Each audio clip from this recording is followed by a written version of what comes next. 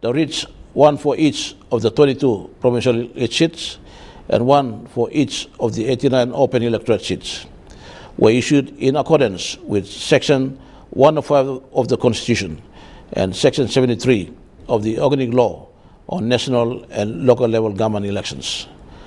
The issue of writs for all provincial and open electorates was the biggest hurdle the PNG Electoral Commission made it through, following attempts by Parliament, government caucus and coalition partners of the executive government to have the 2012 national general elections deferred for 6 months, mainly due to the status of the electoral roll.